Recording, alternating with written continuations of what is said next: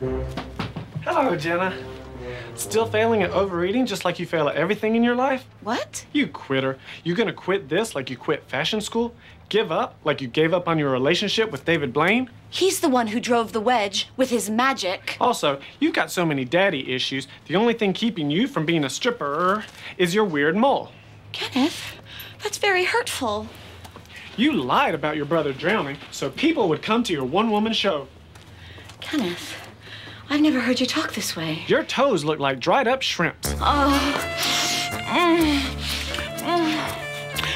Oh, Daddy, go on, keep talking. What else don't you like about me?